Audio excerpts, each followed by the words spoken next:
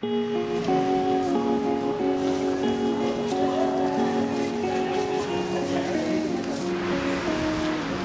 Pavement Art Festival has been going for 7 years now. It's our 3rd year here in Parramatta. We were driving past and then we just got out of the car and had a look because it looked quite interesting. There's quite a few people here.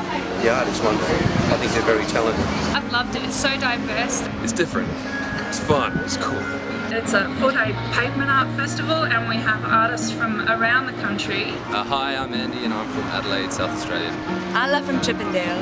Hi, I'm Clark from Melbourne. Gosh, it started because I guess of a love of art and artists and the process of art, because people don't often get to see that. If you go to an art gallery or an exhibition, you see the finished work, and it's the process that I find is very interesting. I first start from the general, the larger areas, and then work towards the specific. I will work with the general shapes, the biggest shapes in the composition, and then gradually refine towards detail. And I do that also by pulling out lines from where the virulence is there. They give the work its vertical depth in three-dimensional space, so they're quite important and so I'd say the mainspring of the composition. My name's Jenny McCracken. I'm the Champion Artist from 2010 and I also was lucky enough to win People's Choice. Pavement art has the advantage of being able to get out there and say something, and I really like the idea of being able to refine messages and interact with the public. That's the beauty of it. For me, that's the thing that keeps me coming no matter what. This year we've got 32 artists competing in the competition. Of that, probably 50% have been in the festival before. They share their ideas on the streets, they work together, they egg each other on, yet they all want to win. It's like art camp, 4-day art camp. Talk about what we've done, we look at each other's work, pick up tips and hints here and there. It's a fantastic opportunity to display your artwork in a public setting and in a much larger scale than you might otherwise work. And it's really nice to catch up with the same artists each year, as well as, you know, people going for their first time.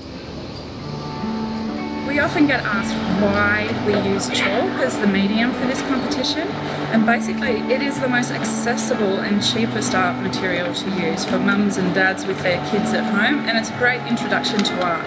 It is inoffensive, it's not permanent, you can just use it on the footpath at your house. I love the challenge of chalk and the challenge of the pavement and all the weather and all the vagaries of drawing outside. It's a very seductive medium and I like that about chalk. The way you can blend colours together and the way you can put the colours next to the other and the way the colours are so bright because it's undisturbed pigment.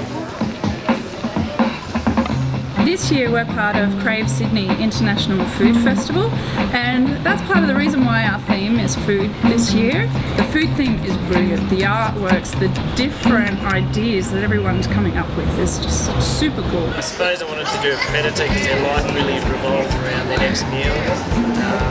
Also just like drawing methods. And we also have our feature artists for the year. And this year we have international food carver Charlie Yam.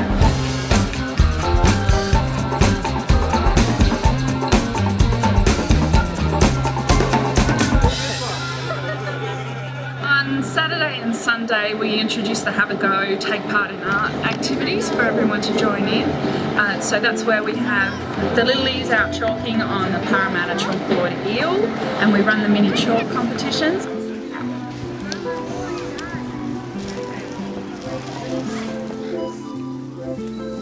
Each year at Chalk there's always a few surprises, and I have to say my favourite festival moment so far would have to be at the mini chalk competition that we were running with Eckersley's Art and Craft. We had a surprise group of contenders this year enter the competition from Waitara Centre Care.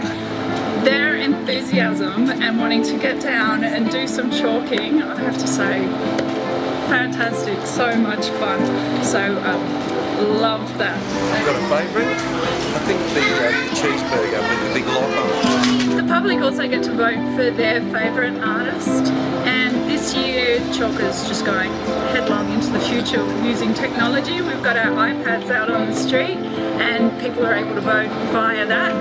we wouldn't be able to do this without our volunteers coming down and joining us. They're all art lovers and they're all here because they want to take art to the people. So total kudos to our volunteers for keeping this festival going. And the winner this year is Jenny McCracken.